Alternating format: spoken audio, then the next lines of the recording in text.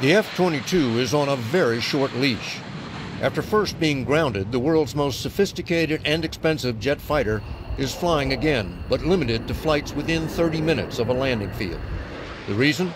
A mysterious problem that without warning has caused pilots to suffer hypoxia, become disoriented from lack of oxygen. Over the past 10 months, says Colonel Kevin Robbins, commander of the 1st Fighter Wing at Langley Air Force Base in Virginia, there have been 11 incidents of hypoxia. No one's gotten to the point where they're delirious, or they're still able to function, still able to bring the aircraft back safely. Roger, Raptor 1, cleared for takeoff. I experienced hypoxia firsthand in an F-22 simulator as Major Tom Massa reduced the flow of oxygen to my mask. Can you describe what you're feeling to me?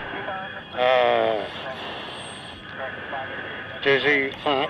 When it got too bad, I pulled the emergency oxygen.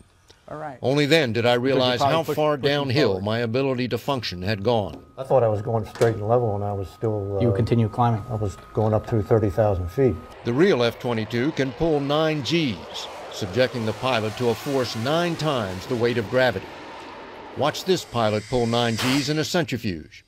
You can see the number in the left-hand corner. Listen to his breathing and watch his chest heave against all the equipment he wears. One standard piece of equipment is this inflatable vest. This is the Combat Edge vest. What this does is provide chest counter pressure during rapid decompression. Technical Sergeant Scott Bender helped me into the vest and hooked me up to an oxygen machine.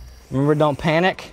Just breathe normally. A lot of The pressure. vest inflated to protect my lungs from exploding at high altitude, but it also made it harder to breathe.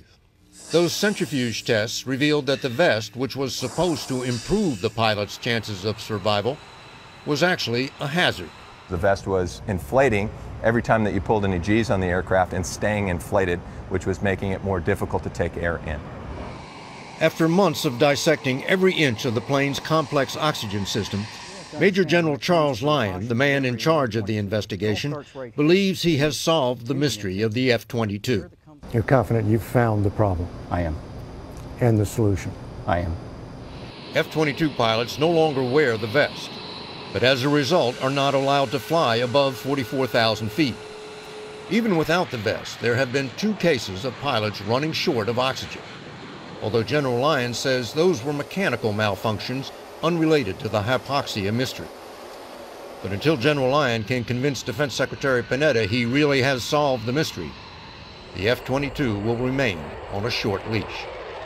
David Martin, CBS News, Langley Air Force Base, Virginia.